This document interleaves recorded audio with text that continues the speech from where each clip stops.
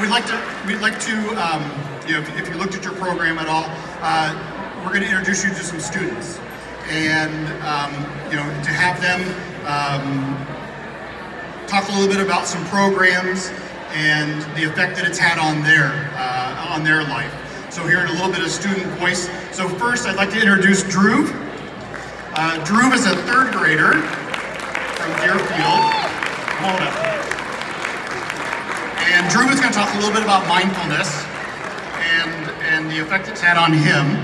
So, but first, we're going to show a short little video.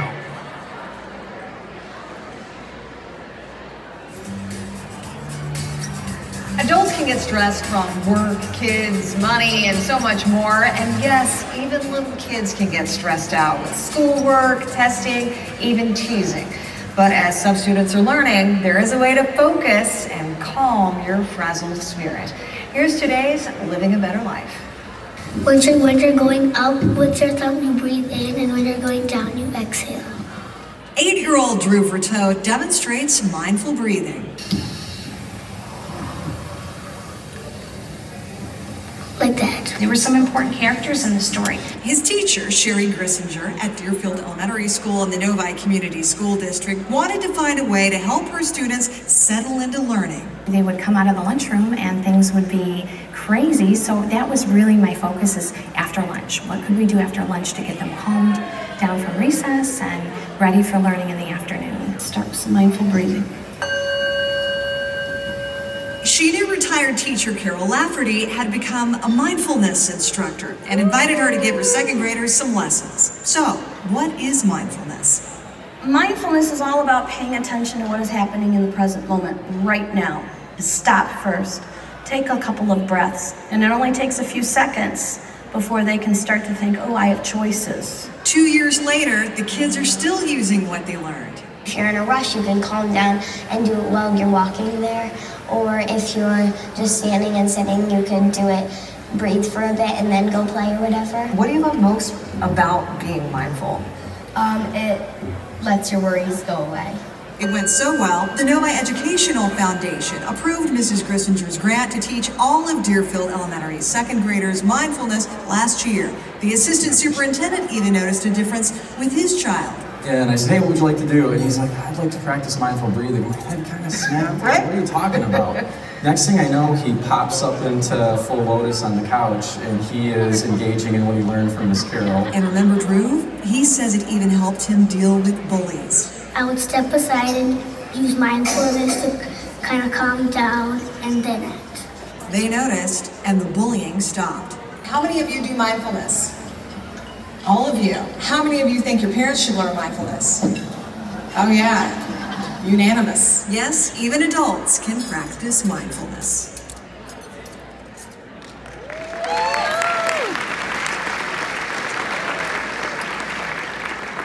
Good evening, everyone. Hi, I am Dhruv Rathod, a third grader at Deerfield Elementary School. Thank you so much, NEF, for giving me this wonderful opportunity to come and talk about mindfulness. So, what is mindfulness anyways? Well, my teacher, Miss Carol, taught me that mindfulness is being in the present moment, taking a deep breath, being aware of your surroundings and body is just one part.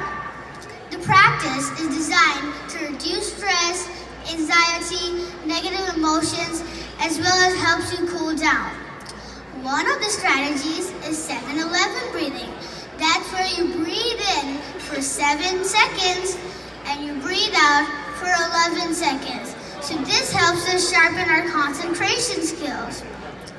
And the best part of it all is that we can do it anywhere, at home, at the movie theater, at the shopping mall, anywhere. I even practice these techniques with my family at home. And to me personally, mindfulness has helped me in many ways. Whenever I was bullied, instead of reacting, I would step back, calm down, breathe, and then act. Eventually, the bullying stopped.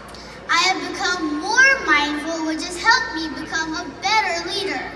So thank you, parents, for your generous donations. It is much appreciated. Thank you.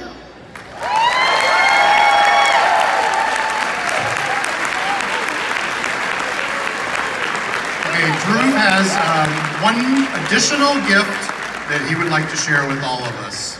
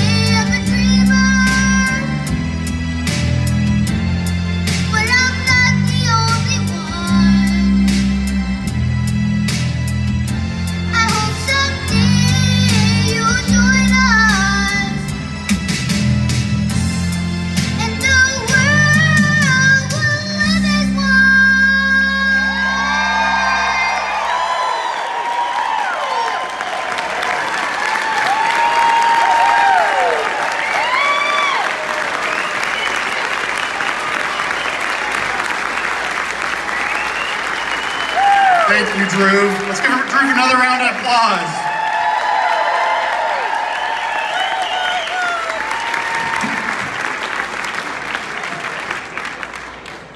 Okay, now you gotta listen to me for another second. Nobody wants to hear me sing, trust me. So that was amazing. So here we're talking about mindfulness.